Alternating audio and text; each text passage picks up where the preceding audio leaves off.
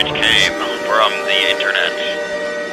All right, Brandy, what's the story? What's going on? Well, we're going to go to New Mexico for the story where a suspected drunken intruder actually kicked his way into a closed convenience store, took a pack of cigarettes, but what he did might surprise a lot of other people after that.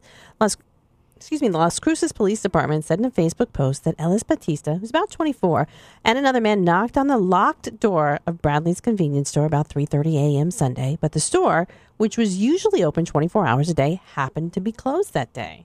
Well, that wasn't doing it for Elias. He had to kick the door in, the lower panel, until it broke, giving him access to the store.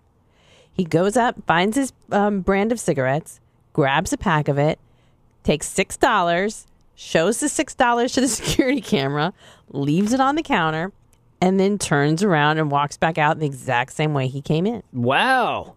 Yeah, a witness actually called 911, and the guy was arrested nearby the store.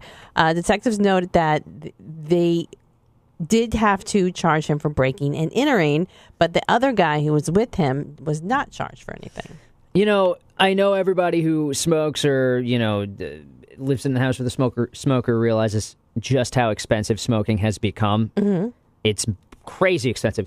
But feel good knowing that whatever you're paying for your cigarettes, if you're a smoker, this guy's paying a whole lot more for them now. I mean, that's going to be a big old check that he's going to have to cut to somebody.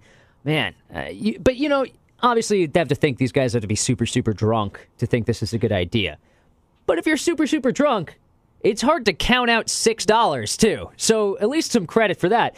And look, he's clearly an animal, but at least he's an honest one. A lot of people would have just come in and taken whatever they wanted, money out of the register, whatever. And there's nothing worse than a dishonest criminal. If you're going to do terrible things, at least have some integrity about it.